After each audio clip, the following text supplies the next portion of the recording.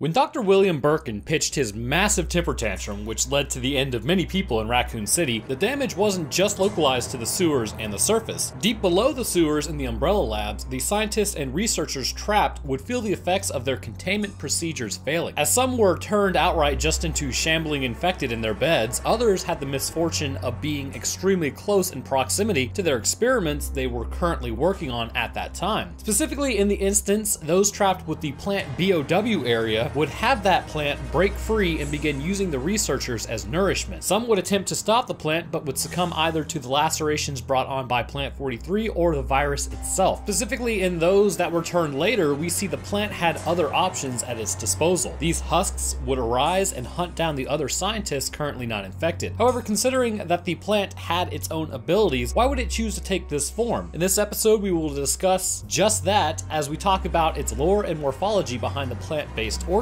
As with all episodes, we must first discuss exactly how this creature came about before discussing how these dangerous organisms stalk the narrow hallways of the Umbrella Labs, looking for delicious heads to take off their shoulders. Naturally, it all began with a flower. See that? Pretty nice callback to my first episode of the T-Virus. This flower was not the progenitor flower, but instead was its own separate plant. We know that the T-Virus is pretty much universally infectious at this point, but its contagious status is honestly through the roof. The T-Virus seemingly is able to infect both plants and animals, so I'm just gonna go ahead and call it can probably infect fungi later on, whenever they get to that, which might be Resident Evil 7. Anyways, I actually have to learn about that. Plant 42 was essentially the first of its kind to exhibit the traits that were desirable, but its history is fairly extensive. Plant 42 was created by Henry Sarton, who injected a plant living in Point 42 with a T-Virus out of curiosity. Plant 42 proved to be completely unique, incomparable to the other plant-based test subjects. Its roots buried deep into the wood and concrete in the residence and began feeding on the chemical-rich water of the Aqua Ring, likely promoting further growth. Expanding its vines across the building, it used cracks in the flooring to attack passing staff members, feeding on their blood. By May 21st, Plant 42 had completely taken over a room of the dormitory. Able to manipulate doorknobs and move its vines, Plant 42 captured and drained several of the researchers of their blood when they tried to destroy it. It was discovered by Sarton's team that Plant 42 was sensitive to a chemical known as UMB number 20, otherwise known as V-Jolt. A plan was devised to destroy it, involving feeding it directly into its roots. However, this plan would not be accomplished either due to continued deterioration of the researchers' health from the T-Virus infection, or because the escaped Neptunes in the flooded aqua tank chamber. Plant 42 was finally destroyed on the night of July 24th when the stars reached the dormitory building. This plant, much like the animal cells that the T-Virus infects, appears to have a strengthening effect on the tissue regardless of the species that it does actually take over. However, with the plant brought into being, this is clearly of great interest. This flora could be used to further fund Umbrella. Imagine dropping a bunch of seeds onto an enemy stronghold. At first, the people there would probably not really take notice and be like, what did you just drop on us? But eventually, it would be much too late for them to counter the aggressive plant. Based on this information obtained from the Plant 42 fiasco, the eloquently named Plant 43 would come about. This version was smaller and much more mobile. The reason I am making this distinction is there seems to be some confusion as if the researchers are actually Plant 43. Well, they are not. Plant 43 was actually humanoid in shape and would maintain its Homo sapiens form. With 2 legs and 2 arms, it would walk around patrolling the area by moving water in its body. These changes in pressure in certain areas would simulate muscle contractions, which in turn would give it the trait of locomotion. However, it was extremely sensitive to its environment, much like other plants. Specifically, the ones browning out around my house because it's been close to 100 degrees for the last month with quite literally 0 rain. These plants, however, were just that though, only plants. They could adapt to hostile environments, but overall, despite having a humanoid shape, they were not people. The plants in Umbrella, however, were a version of Plant 43 that was much larger. Then we come to why you are actually even watching this video. When Birkin went off the rails, as mentioned previously, everything began to shut down. The plant was sensitive to its environment and as such would attempt to maintain its own life and seek nutrition. Eventually, the plant became hostile towards researchers and survivors who basically hadn't fed it in a while. It would begin turning on the people and using them for food. However, the plant also seems to display a sort of intelligence not seen in, well, plants. While most were desiccated beyond belief or smacked up against the window, it seems that some still had their human form and would play a role post-mortem. Upon a person being used up mostly for plant food, their meat suits would still be used in a way that benefited the plant as a whole. Most muscle and skin were broken down, but it appears as though the interior of the people, who would be known as Ivy, would still retain their inner workings. But we will discuss that momentarily when we get into how the Ivy is still capable of doing what they do. do. The plant, in an effort to seek out food and adapt to its surroundings, began sending out seedlings. These seeds would implant into a person, whoever was in the area, and would become something like a parasite. This parasite would begin overriding the body and force it to do the plant's bidding. T-virus still exists in these seedlings as well, meaning that the desiccated body we do see being piloted may be a combination of the T-virus coupled with the plant linking up with that body of that person, extracting the nutrition from them manually. The seedlings, unsurprisingly, are not like normal seedlings, and I mean that should be pretty clear considering what creature we are currently looking at, but it is worth mentioning. When these seeds are implanted into the body, they are able to grow throughout the entire body, sending shoots of vines to collect food. But more importantly, a lot of these vines and roots would end up connecting directly into the stomach of the person. Perhaps their last meal was seen as a desirable quick source of energy. Regardless, the ivy would inundate the area with roots and take in what was needed. The seedlings also have the ability to manipulate the nervous system of a person, taking over the central nervous system in particular. This means that the seedlings would have access to the somatic nervous system. As we all know, the somatic nervous system is responsible for the body's muscle and control of voluntary movements, as well as the quick reflexes known as the reflex arc. What is the reflex arc? I can already hear you saying. It's when you, say, burn your hand and you pull away before you feel the pain. Essentially, it's the pain signal being interpreted by your spinal cord rather than reporting all the way to the brain and then having to come back down, because at that point, cells would start to rupture from the heat and it would cause lots of damage. Anyhow, with these areas taken over by the seedlings, they would need to be able to control the tissue in a way that would allow them to move the body. The body is still very much functional, if not degraded to a large degree. The seedlings would more than likely generate some sort of electrical field to inspire movement within the meat suit. However, judging by how slow the moving and stunted walking is, it would indicate that these seedlings are not necessarily designed to interact with the nervous tissue, but instead may just have a natural ability to do so. So how might it actually do this? Well, believe it or not, all biological cells are somewhat electrical. Plants are known, just like with animals, to produce action potentials inside of their cells to generate an electrical field to pass on to the next cell. Now, it may not cause their bark to contract or anything major like that, but this is not to say that this doesn't exist in plants at all. There is a certain type of plant called a Mimosa pudica that will close its leaves when touched. These contractile proteins fold the leaves as a defense mechanism should stimulus be applied. Based on this would quite clearly be an action potential generated by the plants in response to its environment. The seedlings would be like the Mimosa pudica in terms of contractile proteins minus the proteins. Their nervous system would more than likely come into close contact with ours, with the ivy vines branching all over the body. The central nervous system would be wrapped in these vines, and this combination of plant and human would benefit the plant quite a bit by using the existing human structures. The same nervous tissue would be reporting different sensory information to the brain, but instead of the brain actually sending back a signal as to what to do, this would more than likely stimulate the nervous system of the plant. In turn, this plant would be able to interact or understand certain signals through the neural tissue. When that happens, it is able to move the body through electrical conduction, causing muscle contractions to attack the target or the original object that induced this stimulus response. It may not be thinking so much that person alive equals food, but instead, much like the ivy vines that reach out into their environment and latch onto objects by natural compulsion, this form of ivy may be reaching out into its environment as well. Of course, the result is much more devastating than a few choked out flowers. So with that pretty extensive botany lesson done, let's get into the morphology of this creature, because you know we need to talk about what has happened to this person. Starting with the feet, we see that most of the skin has been removed. Now, as I mentioned previously, the body was more than likely cannibalized to a certain extent, which is why we can see the person actually pulled up into these root structures when we first find them. The skin surrounding the foot was likely quickly broken down and absorbed by the plant's vines to fuel plant 43. Moving up the legs, we can see that the vines tightly wrap around and actually cut through some of the shin skin. Specifically on the right knee exists a sort of pustule, more than likely being an area of plant nervous tissue interacting with the human nervous tissue. Moving further up the legs, we see the muscle has definitely decreased in size as it befell the same fate as the skin. Some of the original pants can still be seen, but mostly the vines have torn these. On the left quadricep lateral side, we see another area where a yellow orb has formed, again more than likely controlling the leg and its movement. The groin and abdomen area are completely covered with a web of vines, and another orb appearing over the right lower quadrant of the abdomen. This may be interacting with the nerves, but due to its location as well, it may actually be a point where nutrition is taken from the stomach and small intestines and distributed through the vine system. Further up the chest area, we see the orbs over the mid-chest where the heart sits. Now, you have a sternum directly over your heart, as the point is to protect that organ and the great veins and arteries in that area. So, it being off-center would allow it to get into the thoracic cavity by piercing the intercostal muscles. Here, it would more than likely help the heart keep beating despite despite the fact that the plant feeds on blood. So I'm just sort of spitballing here, but I would assume that the plant has filled the body with some sort of material, allowing the cells to continue cellular respiration and for the heart to pump a substance through it to keep it going. This pustule also seems more than likely to control the nerves going towards the left arm. The right arm almost appears to be mostly vines at this point, but it is still there in some form. 2 orbs can be seen controlling this area. Why do I keep saying orbs rather than pustules? Because I actually don't like the word, and I don't want to say it all that much. The hands are much like the feet in that they have virtually lost all their skin. Instead, long spindly phalanges and carpal bones can be seen. They're still able to grip and grab onto people, so this would mean that the ligaments and tendons are still very much so functional. Moving up to the head, we can see that the brain has no part in this person anymore. The plant is completely running the body at this point as its life support, and anything that made this person human has been completely annihilated. The mouth appears to have been moved sideways, which would require the mandible to have been split, and some pretty massive alterations to the zygomatic bones as well as the maxilla of the face. The nose is gone as well as replaced by this mouth. Sharp teeth line the sides of the split, and it actually continues all the way through the head. Essentially, the head is the mouth. The ocular cavities are still there, but have been filled in somewhat, losing the eyes long ago. The head now has the capability to split in half, making it an astronomically larger bite area. The skin is gray, and from what I can see, there are no hairs left on its head. Interiorly, this is why the plant needs to control the body, as the brain has more than likely begun to have been broken down for nutrition, or has already been broken down. In its place, many spiky teeth are seen running throughout. So speaking of the head, let's talk about what happens should anyone get too close. And let's just say it's not a good time to lose one's head when dealing with the IV infected. Should you get bold and run up on this thing, it'll grab you pretty quickly. Unfortunately, this creature doesn't mess around and will go directly for your delicious brain case. It will latch onto your head with all those teeth pointed directly inward around the temporal part of your skull, which, believe it or not, does not do so well against sharp pressure. It will then begin chewing your head, making its way through the skull, and more than likely hitting your brain fairly easily. When this happens, it will chew a few more times and rip away, destroying a large portion of your cranium, which will also more than likely tear lines into your brain. This would quickly lead to a subdural hematoma, which in turn will drop you like a bad habit. From there, it's free to consume you and fuel the glory of Plant 43. So that about wraps up the Ivy Infected. I hope everyone enjoyed. If you do, leaving a like helps get the video out there, and subbing is a great way to stay up to date on what I post. I got some comments about people not being notified. I posted a video on the Regenerator last week from Dead Space 3, so if you want to go watch that, more than welcome to. I'll drop my Twitter, Discord merch, and Patreon links in the description if anybody's interested in that, and I'd like to thank a few of my patrons. Huge shout out to It's Not a Spoon and Laffy No Skill, as well as Freedom Units 44, The Lone Titan, and Justin Hartsock. Thank you guys, and for the rest of my patrons, I thank you as well. You guys are a massive help. Anyhow, that's gonna do it for me. I hope everyone enjoyed the video, and I will see y'all in the next one.